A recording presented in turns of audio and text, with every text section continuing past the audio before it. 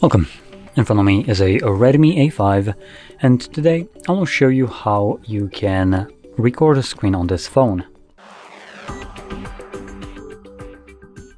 So to get started, swipe down from the top of your screen twice, and this will show you a bunch of toggles, which one of them will be the screen recorder toggle. Once you see it, you can simply tap on it, select what you want to record. By default, it looks like it selects a single application, but you can tap on the drop down and, for instance, record an entire screen. You can also choose what audio will be recorded. So you have the device audio, microphone, both, and obviously if nothing is if this is checked off, nothing will be recorded as a audio. And then we also have show touches on the screen, which records a semi-transparent gray dot where your finger was pressing the screen. Anyway, from here we're going to select start recording. This begins a 3-second countdown and then starts recording with a notification. I can kind of see this dot following my finger as an example right here. And one thing that you'll notice is some applications will not let you record them. Now one of those I believe is Spotify. So we have login page. Let's see if that will stay there. Now, do we have anything else like Netflix? Nope, it looks like we don't.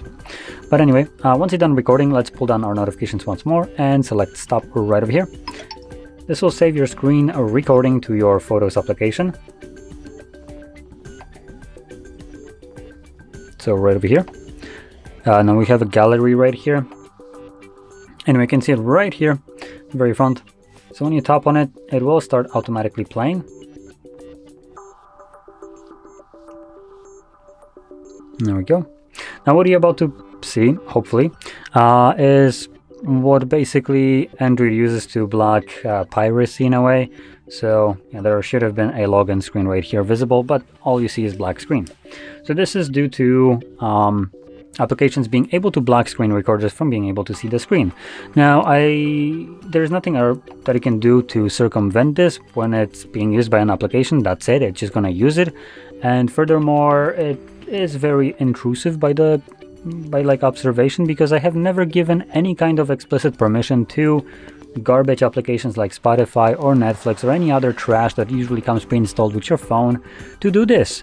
And yet it's going around without my permission whatsoever to do this and changing how my phone works and what it can do, which I personally find to be a blatant intrusion onto my device, which should have no problem recording an application like it does every other.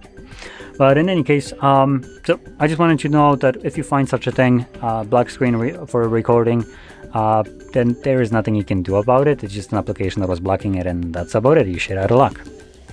So anyway, hopefully you found this very helpful, and if you did, don't forget to hit like, subscribe, and thanks for watching.